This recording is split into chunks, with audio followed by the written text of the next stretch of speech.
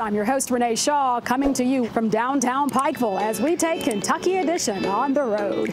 Today, I had the opportunity to walk around downtown Pikeville. It's a small, beautiful, quaint little town with an active Main Street area where there's lots of businesses. And there's also a very colorful art exhibit called Umbrella Alley, and you can see why. I love this. We also got to tour the campus of the University of Pikeville, which is home to the only college of optometry in Kentucky. The optometry school graduated their first class in 2020. They opened 4 years before that. And they've graduated several classes now and are very strong and doing really well. We are blessed in one regard with the optometry college because Kentucky has one of the broadest scope of practice for optometrists in the nation. So we have students from all around the United States who come here because they can learn to do things that they can't learn in their home state, but that someday might be legal in their home state as laws begin to change. So it's a big advantage for us to have that here in the Commonwealth. Are these students who are graduating from these very distinctive colleges, are they living and working and serving in Appalachian or underserved regions? So we have been #1 or #2 in rural serving medicine for the last 10 years or so. And most of our students go into primary care, which is the largest need for medical students in the United States. And so we're meeting the need both in terms of rural medicine and also in terms of primary care.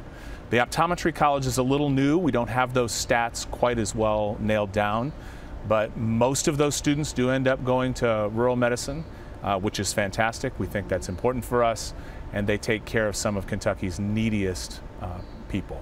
Well, we do know that Kentucky as a whole has some severe health challenges, and a lot of that does reside in the Appalachian Eastern Kentucky region. Sure. How have you seen UPike try to elevate the health status of not just Appalachian Kentucky, but across the state?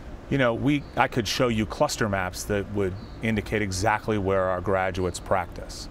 And our medical school graduates tend to cluster around Kentucky, specifically Eastern Kentucky, West Virginia, and Virginia. So we have definitely impacted the way medicine is delivered here in the most rural and most needy parts of the Commonwealth of Kentucky. But I could take it one step further, and that's by talking about our nursing program.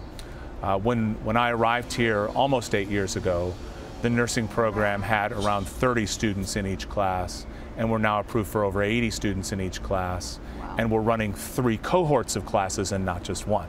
So it's a program that's grown dramatically. That's in part due to a great partnership that we have with the local hospital, Pikeville Medical Center. And that program has just exploded over the last few years with the needs that are found here in Eastern Kentucky and of course throughout Kentucky. Where next do you want to take UPike? Ooh, good question. So, you know, we're always looking at program development, trying to figure out what the next need will be in the region, and then, of course, trying to figure out how to meet that need to the very best of our ability. So there are a variety of educational programs that we're looking at, most of them in the healthcare space, some of them in agriculture and in some areas like that as well. So we're taking a look at all of those things and trying to identify specifically what do we need to do next so that we position the people of Eastern Kentucky in a way that they will be ready for the next boom in the economy. More great stories like that coming your way on Mondays. Here's a sneak peek at the Main Street we'll be visiting next. Can you identify it? Guess the town in the comments below, and make sure to subscribe and turn on notifications so you never miss Mondays on Main. We'll see you next Monday. Take really good care.